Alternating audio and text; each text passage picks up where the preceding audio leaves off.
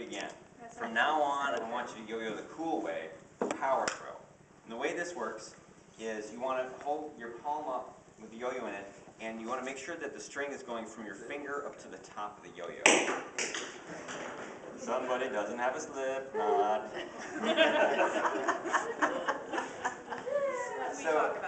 So you've got the yo-yo in your palm up, string going from your finger to the top of the yo-yo. If the string goes from your finger underneath, you tend to get a sick helicopter when you throw it down. So it's better if you've got